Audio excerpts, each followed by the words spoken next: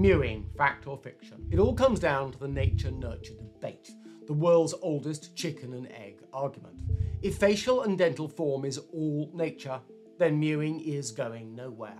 However, first, don't underestimate the knowledge vacuum here. Orthodontists openly admit that they don't know the cause or, unfortunately, any long-term benefit from orthodontic treatment. It seems that teeth forced into position don't seem to want to stay there. So although the science is poor, outside of orthodontics, it has piled up.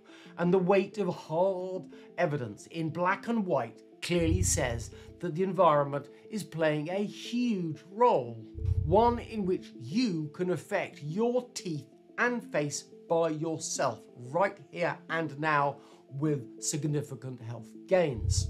There is an entire branch of medicine, myofunctional therapy, that does research, holds conferences. There are many societies, it has exams, and they regulate their groups. In effect, myofunctional therapy is the posh word for mewing. Clearly, this makes sense.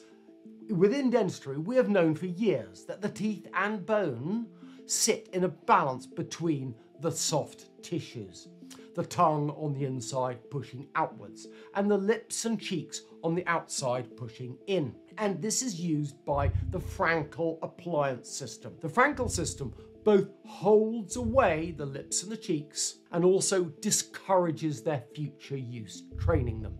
It's a very effective system, but it is designed to be uncomfortable if you do the wrong thing.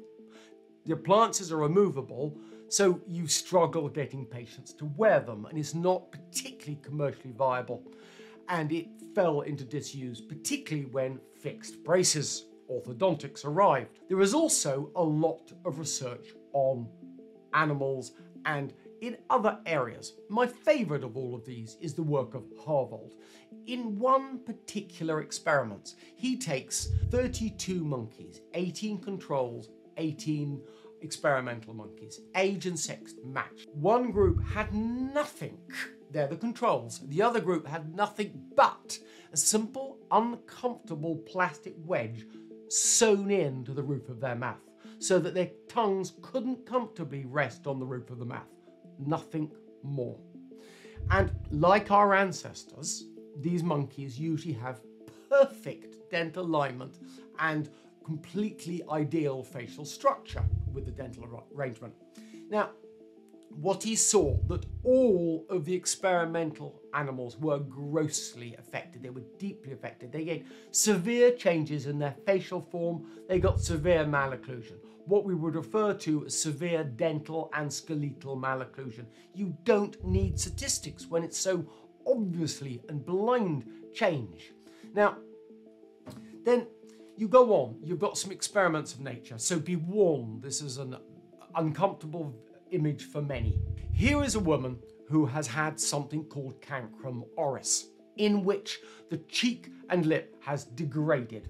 Now, what's happened is because the lips and cheek, the pressure from the cheeks and lips have gone, the teeth have moved outwards. The teeth and bone have moved outwards. You then have an image of someone who's had a stroke. And remember, this is only the surface muscles. You get a much more profound effect, which I don't have examples of, when you have the power, deep power muscles like the masseter affected. Anyway, you can see here how the teeth and the bone have been affected. So this is quite a powerful change just from the surface muscles being affected. And then finally we have an example here. Someone who was missing a tongue congenitally. So that's all their life they had without a tongue. They're missing several teeth as well.